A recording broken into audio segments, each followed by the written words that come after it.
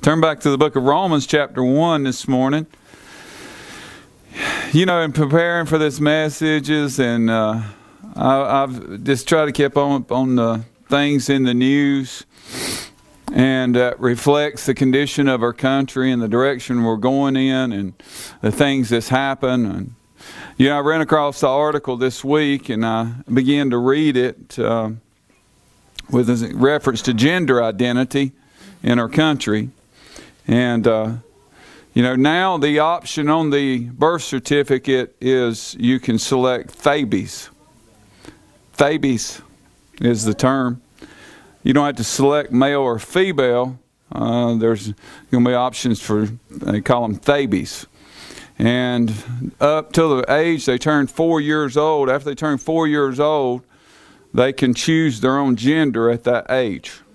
That's the age that science says that they're able to identify who they are. Now this ain't in a foreign country, guys. This is in America. That's right. This is the policies that's being signed and pushed through, and this is in reference to gender identity. Yep. Now, I don't have to. You can go read it, and you see a new term out there. So I don't think. You know, I don't suggest, you know, burying yourself in that, because I know where I stand. I know where my faith stands, and you can get wrapped up in all this new stuff. But I do suggest, you know, you sort of understand what's going on around you in the country.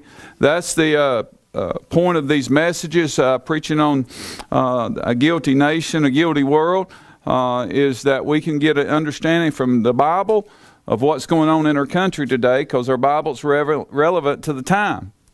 I also read a article this week. Some of you may know her. I don't know her. Her name's JoJo. She is a preteen star. She's been a YouTuber. Have you not noticed that most young people today aspire to be a YouTuber? That's just a thing, and they aspire to be a YouTuber. And one of the things that's attractive, and I've tried to deal with this with my boys, is that they're seeing these young people, and just like with JoJo, she's a young girl that come on the scene, and she is an idol to a lot of young ladies. She has 63 million followers. I mean, she can post a song and get 900 million views on it. It's unreal. I mean, it's unreal.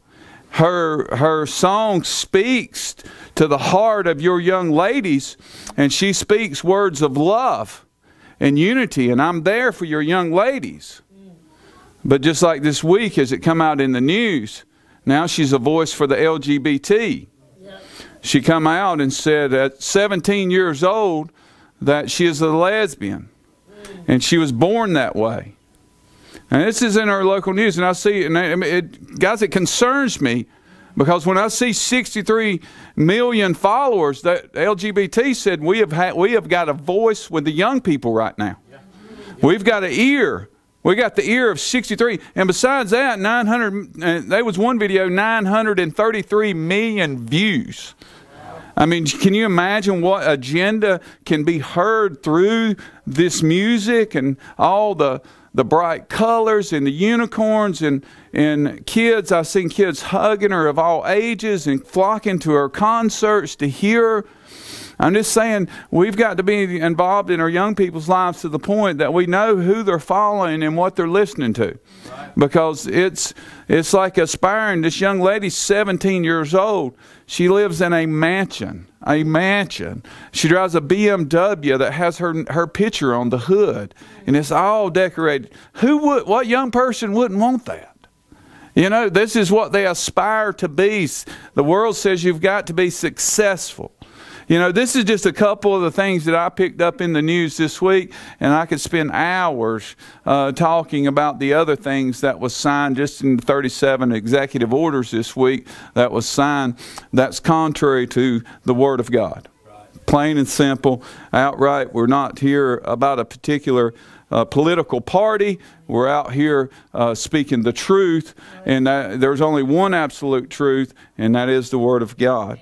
So, just to get into the message today, we just want to share with you in this series of messages we've been thinking about. Her whole purpose is to understand the things that's taking place in our current society, our current culture, the things that's taking place in our world, in light in reference to the Word of God being relevant. And we find the Word of God speaks to us about the current events that we are seeing in our country right now. We begin our study, and I'm not going to go all the way back to the beginning, but we shared with you that there was indications that of the wrath of abandonment in this nation, and first being a sexual revolution or sexual immorality, and that is when a nation becomes immoral or pornographic. And I just simply pose questions to you, and does that describe our nation?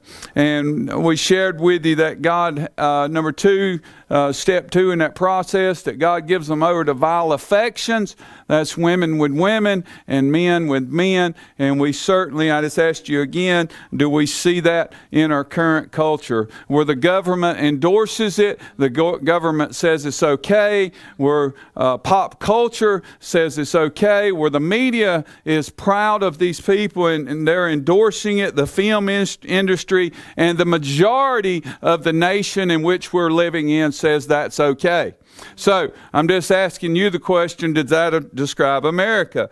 And I shared with you again that God give them over to a reprobate mind. And what flows out of this mind, we found in chapter 1 in verses 29 through 30, 31. We found the actual things that flows out of this mind: fornication, wickedness, and covetousness. And I ask you again, murder. I mean, is it not crazy how many murders we see just in our society? Every week somebody get murdered in Greensboro, High Point, Winston-Salem. Somebody's dying every week. You know, it's insane. And they're wondering why are we having so many murders? So we wonder, and then of course the grand murder of them all is that we murdered over 60 million babies. I mean, you know, we could say that. And what? Oh, just in Congress this week, the guy put up a beautiful picture of a baby in the womb, and it showed the face and the body very distinct in this picture. And he said to Congress, is this not a baby? Is this not a life? There is people that's fighting for this. They're fighting for truth. They're standing for truth. But at the same time, you know, guys, I just looked at some stuff this week in the process, and I don't want to get too graphic, but in the process of abortion, some of you adults really need to sit down and look at it when they actually use a vacuum cleaner and actually suck a baby out of the womb of a lady. Now, I'm being too graphic, but it's just about break your heart, guys. Now, listen. I'm not telling you, but this is the seriousness of it. And so I just want you to, you know, you as adults, you know, of course, these are things I'll probably share with my boys at this point, but, you know, these are definitely things we need to be aware of, and this is why we stand for truth. So we talked to you about how when God abandons a nation, and last week we shared with you, spent a lot of time when a nation suppresses the truth. And we was in verse 18, and that's where I'm going to read from. I'm going to start out reading in verse 18 today. And we was actually looking at the verses from 18 down to 23. And you can stay seated this morning. I'm going to go ahead and read verse 18. For the wrath of God is revealed from heaven against all ungodliness and unrighteousness of men who hold the truth in unrighteousness. And that being said, we could say they suppress the truth by their ungodly and unrighteous behavior. So last week we spent the whole service talking, and it's worthy of spending the whole service talking about suppressing the truth. And one of the ways they're going to suppress the truth is to silence the truth speakers.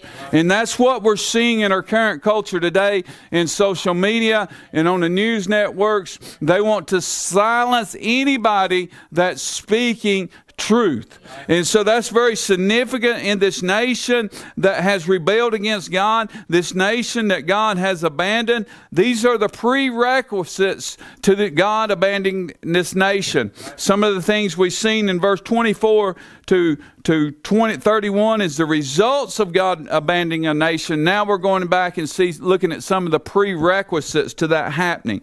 Number one being we suppress the truth. And we see that in the latter part of verse 18. We suppress the truth. So the truth implies that we have the truth. And there's no better nation than America that's had the truth. We've had the truth revealed to us. Literally, in this part of the country, we have a church on every corner.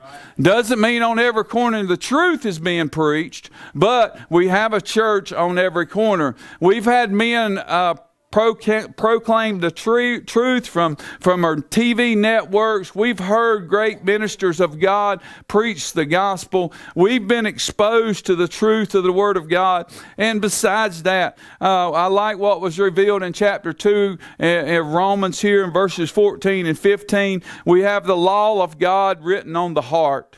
We have creation. That we see God, the truth of God. God reveals Himself in Psalms 19:1. He reveals Himself to us in creation. And we said it's to the point as in verse 20, we shared the latter part so that they are without an excuse.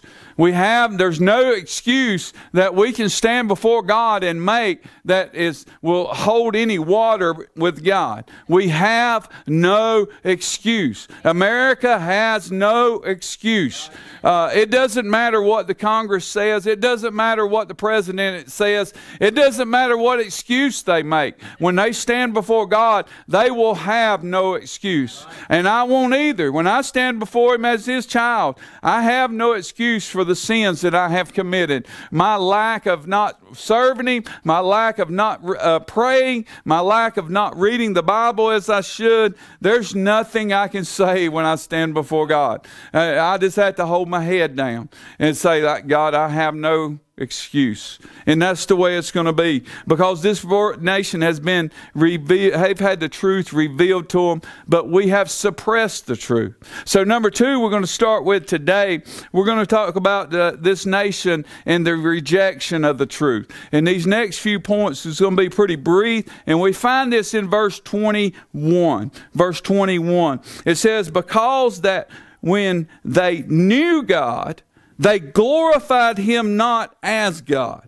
So that lets us know that this nation, this group of people, they're at a point in time, they know God. They know who God is. They know the truth of the Word of God, but they chose to not glorify God. They chose not to accept the gospel as being the Word of God, the good news that can save their soul. See, they've rejected the gospel. They've rejected salvation. They've rejected the work of the cross. But it will not change the truth of it. There's in this nation, you'll find a rejection. People look at you crazy when you tell them that a man died on the cross and that man's name was the Lord Jesus Christ and He's the Son of God and He was born of a virgin. They'll look at you like you're a fool. What are you talking about? What do you mean? He died for me? I don't need to be saved. I'm a good person. I don't need a Savior. I'm my own Savior. And this is what we hear in our culture today. This is what man finds. Man has found the truth in reason alone. And we shared that with you. God give us a conscience. He give you embedded in who you are, who God created you to be. He didn't have to tell you it's wrong to steal a man's stuff. Nobody had to tell you that. Inside you, the conscience God give you says, it's wrong. It's wrong, and you know it's wrong. But in that in itself, so within the reason of man, God revealed Himself. But you know what God did? They rejected it. They rejected it. They rejected the conscience and the good reasoning that God give us and we was born with. God give us the moral law. He give us the law, but you know what? They choose. When it says thou shalt not murder, they choose to murder. They reject Him. They reject the truth that's written in the moral law. They've rejected God in creation. Time and time again. They want to explain. They have all these explanations for how this world was come about, how you was created, or not how you was created. They want to tell you how you evolved to who you are today. So evolutionists has chosen, and they have purposely attacked creation from the Word of God from the very beginning. It's a battle, and this is why I say it's hard. You can't say you need to trust all science. That's a foolish statement. You don't trust all science. We listened to a scientist in Sunday school this morning. Now listen, he was way above me. I didn't understand a lot of that. But bless God, I'm so glad that God saved some scientists. And there is scientists. Ken Ham's group, Ken Ham's team at Answers in Genesis. I trust the creation science that's there. I listen to it. I refer to it. Praise God for it, because they can defend the gospel in a way and defend the Word of God in a way and come across in a way that God didn't give me that knowledge. And that's not making an excuse, but we have God revealed in creation, and man has chosen to reject it. They choose to not glorify God in creation. They look at creation and they have an explanation for it, how it came to be, how this river was formed, how the Grand Canyon was formed. They have an answer for everything. But the whole purpose behind it is to reject God's plan. That's the purpose behind it. So this nation, there will be a rejection in this nation. Man has been exposed to the truth of Scripture, and time again, it's been revealed to them the truth, and they've constantly chosen to reject the Scriptures. Notice what it says about this person in verse 21. And it goes on to say, because that when they knew God, they glorified Him not as God. Neither they was unthankful. Have you ever seen such an unthankful generation? I don't know if you realize this, but we're living in a generation of entitlement. I'm serious, guys. I've never seen such an entitlement. We'll just stop right there. This unthankful heart. And that's something we need to cultivate in our families, guys. I want you need to work on this in your families. And I got to work on this. Me and Mom has to work on this. Cultivating a thankful heart for where God's placed us at, for whatever we're going through, the ups and downs, giving God thanks and glory in all things. And that's what Thessalonians tells us. It says that we should be thankful, constantly thanking Him for all that He's done for us. So we see this in our current culture, in these millennial generation, in this nation. They feel, I'm entitled to everything. I'm entitled to be successful. I'm entitled to a big home. I'm entitled to a great life. I'm entitled to a great job. I'm entitled to all this. That's the constant thing that I keep hearing. You hear it in their conversation. You hear it when they talk. I hear it in the voice of our politicians. I just got to reading an article, and one of our politicians, I don't know who the lady was, she's one of the ladies in the Congress, and all you heard through the whole thing was, I am entitled to a prosperous life. No, you're not. No, you're not. I see people all the time. I've met person after person that, look, they struggled their whole life. They never had a whole lot. They grew a garden out in the back, and they canned their food. And they worked hard, and they went to church, and they served God, and they tried to witness. They didn't have a big house. They didn't have a lot of money in the bank. They didn't draw enough when they retired. They didn't even draw enough to even cover their monthly medication. But God, they was thankful. Man, they just had a thankful heart about them. And man, I think about those individuals God's placed in my life over the years, just like my grandma. And she always had a thankful heart, man. I mean, she laid there day after day and couldn't get up and suffered for years before she died. But I never went down there. She was never hard. She didn't complain. It's let me get up and let me get you something. I come in here and get you a drink. Sit down at the table. I got a cake for you. You know, just thankful people, grateful people. It was the joy of her life just to be able to, we'd help her out to the garden and her just to be able to sit there and look at it again. She couldn't get her hands on it, couldn't work in it, but she just had a thankful heart. And we're raising a generation that feels like I'm entitled to everything. So do we see this in our nation, this rejection of the truth? And I am entitled, this entitlement we see in our nation. And notice what it says, that you go on, they're unthankful in the scripture, but became vain in their imagination, and their foolish heart was darkened. And I think this is what we see in the nation today. We see darkened hearts, because out of that dark hearts becomes all of this dark speech. I see it all the time. We're seeing it in our culture. Their foolish heart has been darkening. Their reasoning is darkened. They have a hard time even reasoning and seeing what the truth is anymore. And they begin to believe a lie. They can no longer think as God intended for them to think. Their mind has been darkened with this thinking because they've been ungrateful. They glorified God not. They chose to reject Him, reject reasoning, reject the moral law, reject creation, reject the gospel. So at that point, God turns them over to this type thinking and this spiritual darkness all around them. And we wonder why they're spouting out all of this foolish stuff out of their mouths. It's because their heart has been darkened. It's this foolishness. It's foolishness now. And that's what we're hearing coming from this current culture. Look at verse 22. Number 3, they rationalize. They rationalize. We all do this at some point, but this is verse 22. Professing themselves to be wise, they became fools. I think this is probably the most educated generation I've ever seen. You know, college has become the most significant thing to do in our society. You must have an education. You must have an education.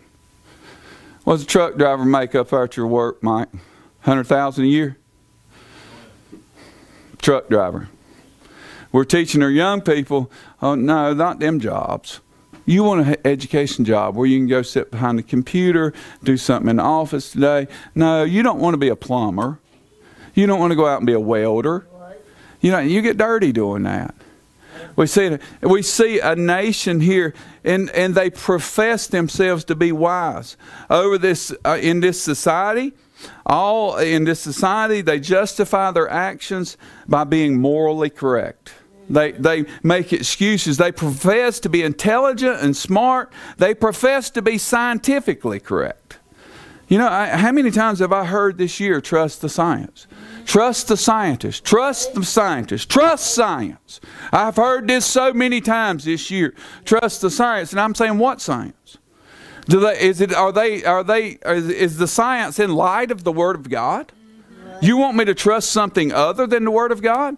You want me to trust the science, right? That's what you're saying.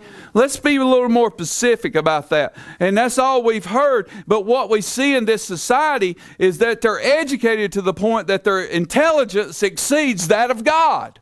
They think they're more intelligent than God. Now, literally, I watched LifePoint 2.0 just to see what it was about. I had to check this out. So, literally, we've got this thing figured out. This earth is going to be destroyed, okay? It's going to be destroyed. But right now, we have a warehouse. It's full of every seed in it that is on this planet is in that warehouse. There's cryo chambers with samples of every kind of blood. There's cryo chambers with all kinds of other stuff they can't mention. But there's just full of, they've got all these samples, and they're down to the size of a straw.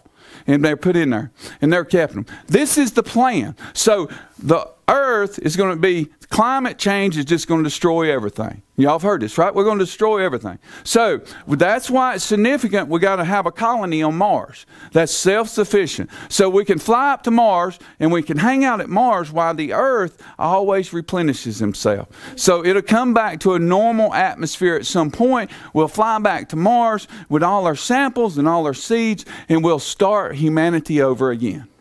Science has it figured out for us. It's all planned. I'm saying that sounds silly. No, that's on your public TV. Look on PBS. It's on there. You know, this is science. You say, well, okay, you want me to trust that, right?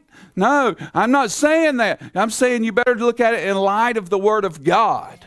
We always do this because what they do is rationalize. You'll see in that culture that they are so educated that they have their PhDs and then they pat themselves. Now, I'm not saying all people. I know some good Christian people that are in positions, and I'm not saying all of them, but a lot of them, this is where it comes from. They have their PhDs and they pat themselves on the back and they spout out the great wisdom of men. And they disprove and rationalize everything that the Christian community says. Oh, no, it's not that way. The creation didn't happen that way. It happened like this. You evolved from a monkey. That's where you came from. And they spout out all of these words. And listen, it sounds convincing. But what the Word of God tells us in verse 22 is that they, professing themselves to be wise, they became fools. Now, that's not me. I didn't call them a fool. The Word of God called them a fool. And if they view the Word of God as foolish, if they view creation as foolish, they're fools. They're educated fools. Now you're saying, well, you're being mean, preacher. No, I'm not being mean. I'm just telling you what the Word of God says. They profess themselves to be wise, smarter than God. But God says they're really foolish. They're all foolish. So, do we live in a culture? Does this sound like our nation? That we rationalize all of our actions. We rationalize what we believe. And it's based on our own wisdom. And this is not the first culture. It's not the first culture that's been brought to their knees because of these same things. Remember, this is a prerequisite to what's happening in verse 24. This is when God says, hey, I'm done with you. You want to rationalize? You think you're so smart? You think you have all the wisdom? And God says, well, I'll just turn you over to the fruit of your own labor. And that's what we're seeing in our culture today. What are some of the lies that we believe? And think about this. What are some of the lies we believe? This is some of them I've heard. Life is random. We all are products of chance. Don't tell me you ain't heard that. Life is random. We are all products of chance. But the Word of God says God is sovereign, and nothing is random. I'm not no mistake. My life isn't by chance. Right. Things don't happen in my life by chance. Right. They're ordered by a good God. Amen. Whether bad or whether good. Right. It's all for His glory. So we hear this lie in our culture, life is random and we are all products of chance. Truth is relative. It's a good one. Truth is relative. And so what does that mean? That means if John believes there's a God, well, that's good for John. But I believe there's not a God. And that's good for me. That's relative truth. Truth is relative. It's relative to whatever you want to believe truth is. Okay? It's based on your own wisdom, the wisdom of man. So these are some of the lies we're being told in our society. The truth is the Bible, and it's absolute truth. You see the difference? We've got to have an absolute truth, and it can't be mine. It's got to be a God in heaven that knows all, that created all, and spoke this world in existence, and He formed me in the womb of my mother. Right. That God. Right. My life is not by chance. It was ordered by God. He is in full control. You see the difference? Truth is not relative to what you believe. People are basically good, and someone else had to be to blame. Have you not heard that? It had to be your mother's fault. It had to be your daddy's fault. Somebody else is to blame for the way you are. Did you know that? I mean, I hear this all the time. People get on there and blame. He blamed them for this, blame this and for that, blame my situation for whoever. But the Bible says, it tells us, all people are basically sinful. That's who we are. We're sinners. Saved by grace if we've trusted the Lord Jesus Christ. What we learned in Genesis this morning? We learned in Genesis, I'll go back if you didn't hear it this morning. Verse 21, it says, man's heart is evil from his youth. Right. Brother Cole read it this morning. Man's heart is evil from his youth. That's what the Bible says about man. You know, everybody's basically good people. So for everyone has the power to change his own life. You can be anything you want to be. No, you can't. I hate to tell you that. No, you can't. You know what?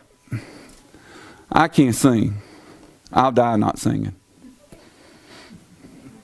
I mean, I seriously, you could give me some singing lessons. I might get a little bit better. But I'll never be able to sing. You know? Yeah. I mean, so you saying that for me, Paris? I was going to say. I don't think that amen fit right there, but you know, that's okay. I'm good with that. Yeah, that's it. And but you know, I'm mistakenly, you know, we tell our kids, and a lot of times it sounds we're feeding them the world's philosophy when we should be telling them this and this. You need to pray and be the man God wants you to be. Yeah. Yeah, the Bible teaches only Christ can change your life. Amen. Yeah, you see the difference though? The world's telling you, oh, you can change your life. You can be anything you want to be. The Bible teaches, no, you can't. There ain't but one man that can change your life. There's only one person, and that's the Lord Jesus Christ. He's the only one that can change your life because man is sinful. You remember, we got to go back to who we are. We're basically sinful. The only difference and only good in us is the Lord Jesus Christ. You know, our righteousness is what? It's out of filthy rags, ain't it? You see, the teaching of the Bible is contrary to the Word, ain't it? The world. So we see also the goal of life is self-satisfaction. To me, you just need to accept, and this is what they say. The goal is self-satisfaction. This is who I am. And you just need to accept me for who I am. Right. That's what they say. You know, this is who I am. I was born a girl. But I'm a man now.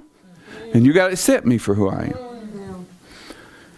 The Bible teaches selfless submission to Jesus is the goal for life. That's her goal for life. Selfless submission is the goal to Jesus is the goal for life. The goal for the people in this world is self-satisfaction. It's all about me. It's all about who I am, what I want, and that's what you see.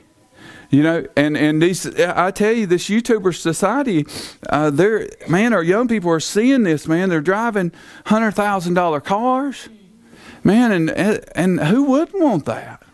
That the me, the self-satisfaction, the flesh, yeah. Who don't want to live in $1 million mansion? Yeah, I want that. All you got to get on there and just talk for an hour on a YouTube video and go over the video game and say, I put blocks here and blocks there, and you run around and play tag on there and do this stuff here, and you laugh and say, woo, we're having a big time, and boy, I want to do that too and make $1 million. You see, it's about me. It's what I want. That Jesus is not in that picture. You see that? Yeah. So, does this sound like the nation we're living in today? Does it sound like the nation we're living in today? I mean, is that pretty descriptive of the nation we're living in today? And he finishes up in verse 23. And so are we. Verse 23 says this, and he changed the glory of the uncorruptible God into the image made like a corruptible man, to birds and four-footed beasts and to creeping things. One thing you'll see in this nation is religion. Religion. Right. Religion. And there's a difference. When I say religion, I'm not talking about true Christianity. In this nation here, we see they changed the glory of God. They changed the glory of the uncorruptible God into an image made with hands. So this true God, they like to, this is what they do. Man creates their own God for their own useless ideas. That's what we do. So have you ever seen this during this time? There's an ism for everything. I challenge you to go to the internet and just search the ism. Search the ism. And what you will find, you'll find man has created an ism. And what's behind that is a religion for every single thing you can think of. From worshiping the Roman eagle to the spotted owl. There's an ism for everything. You know, and you take some of our popular ones like Mormonism. You take that. Well, that was a religion created by Joseph Smith. And I've told you before, that's not Christianity.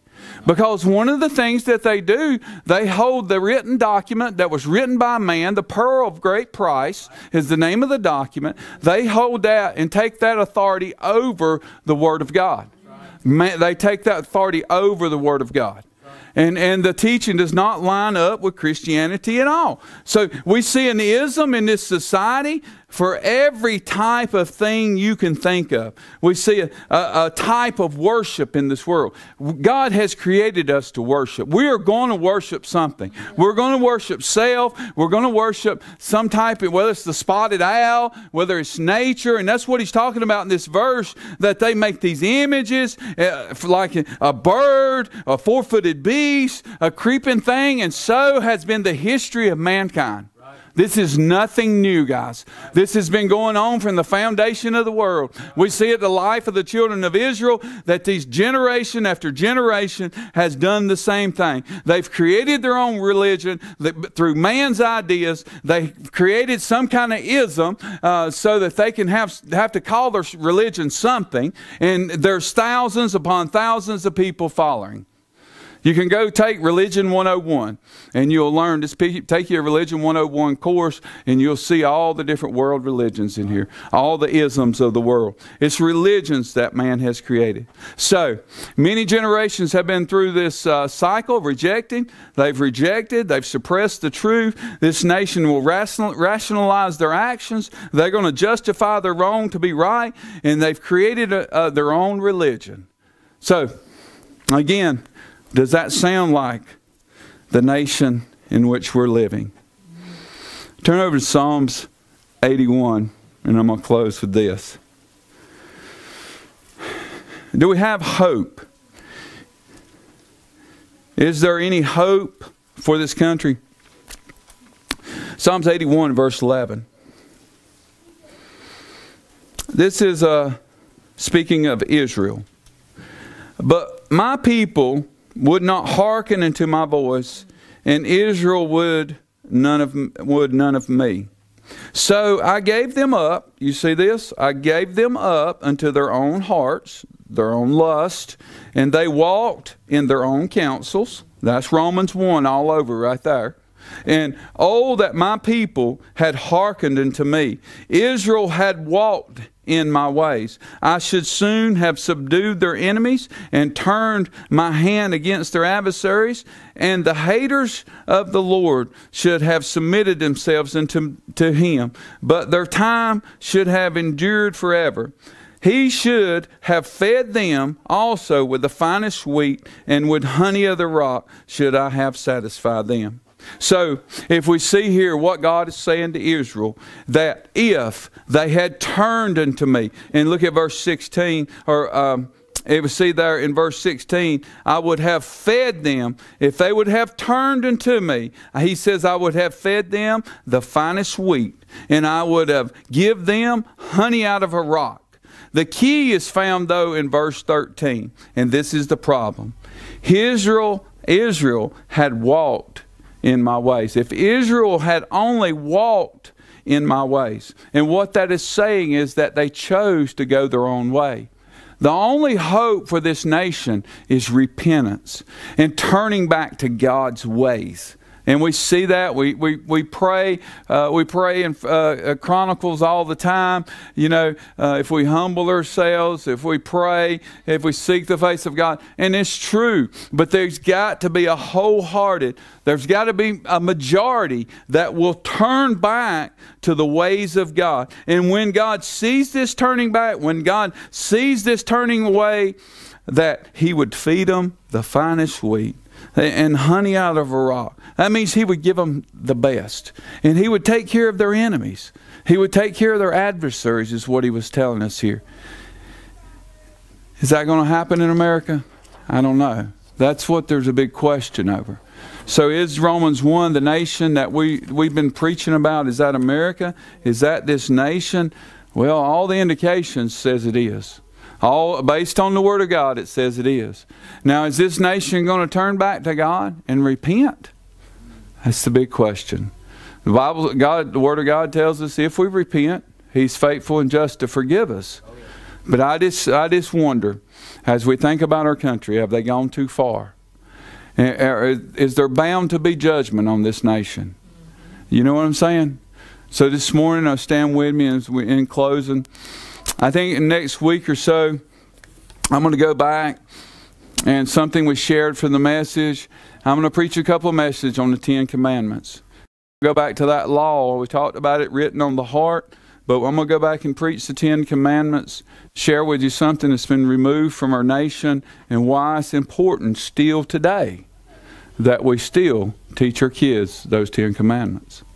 You say, well, that's Old Testament. Well, they was actually restated also, not all of them, but in the New Testament, and we're going to share that with you. So this morning as we close in prayer, listen, would you just join with me? If maybe you just like to pray this morning for our country. I don't know what God's going to do in this nation. It doesn't look good at this point. I'm thankful that I'm a child of His. Doesn't mean we ain't going to feel some of the bad side of this judgment. But let's this morning just lift our nation up in prayer. A guilty nation, a guilty world. Amen.